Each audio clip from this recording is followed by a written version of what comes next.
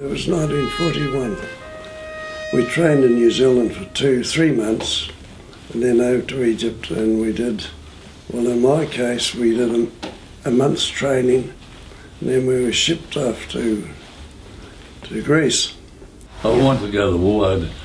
I was the fourth one of brothers to go there, and I wanted to get the wind back for what they did. Two of them had a poor war, one was killed and the other one was a POW. And yeah.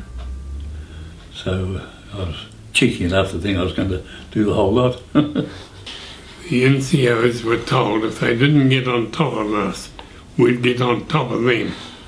So they marched us everywhere. Rifle drill, all that sort of thing. Landed in Egypt, Port Said, and stayed there for extra training for a while, then over to Italy.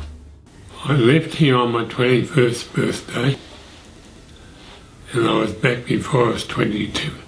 I was severely wounded in Italy.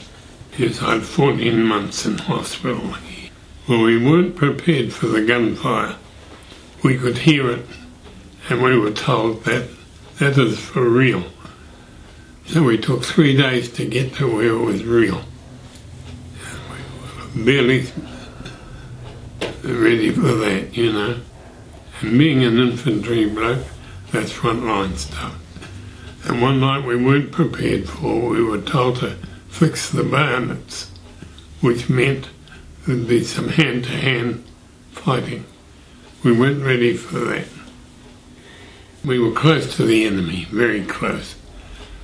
On one occasion they got in behind us, cut us off, and we had to get out of that.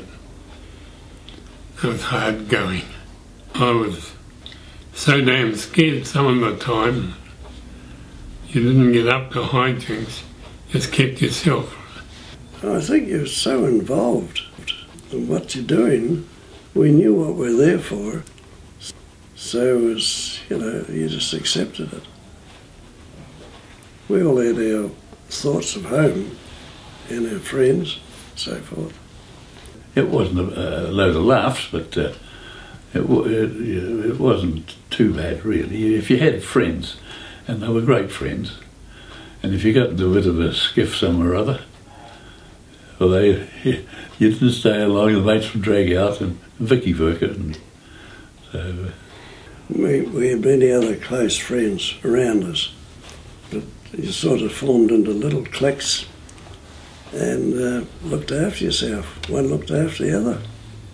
So that's the sort of life they had. You lived for them, you did everything with them, so your rank didn't matter. They all had little pub tents, and that was the way they lived. Yeah. We were known as the Three Musketeers. The other fellas are dead now, but we were together through training college, and we ended up in the same company in Italy. Yeah. And you see that tent? You see what they've done with it? Well, this is what we did over there. We countersunk them, because when we bombed at night time, we didn't have to run into slit trenches, or we used to try to get there first.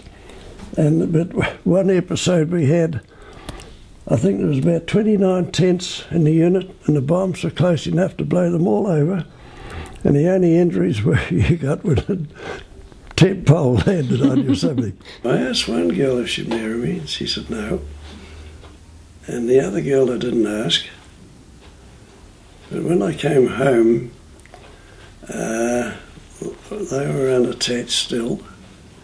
But the one I'd asked to marry me, she had joined the Air Force, and she went away up to Blenheim, so that gave the other one a free run home.